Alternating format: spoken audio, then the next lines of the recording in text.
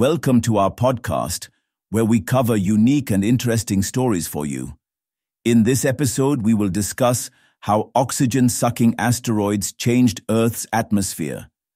A new study has found that asteroids that pelted the Earth could have significantly altered the chemical composition of the planet. The space rocks that treated the Earth as a punching bag approximately 4 billion years ago could have sucked oxygen from the planet's atmosphere, as per the study published in Nature Geoscience.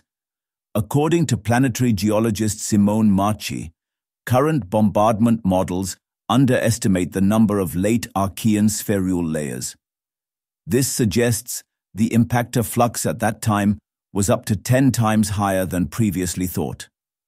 When large asteroids or comets struck Earth during the early age, the energy released melted and vaporized rocky materials in the planet's crust.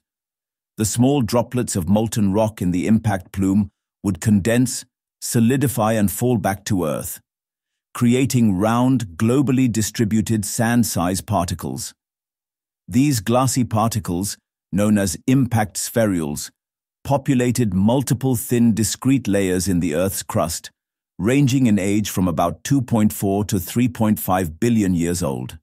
These layers act as markers of ancient collisions. Dr. Nadia Drabon, a professor at Harvard University and a co-author of the paper, said, "In recent years, a number of new spherule layers have been identified in drill cores and outcrops, increasing the total number of known impact events during the early Earth." Earth's atmosphere has an abundance of oxygen due to a balance of production and removal processes.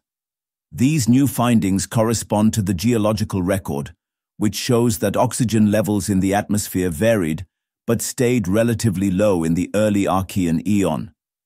Impacts by bodies larger than 6 miles in diameter may have contributed to its scarcity, as limited oxygen present in the atmosphere of early Earth would have been chemically consumed by impact vapors, further reducing its abundance in the atmosphere. Thanks for tuning in. If you enjoyed this episode, be sure to subscribe and share your thoughts in the comments. Stay connected for more exciting discussions and updates in our next podcast.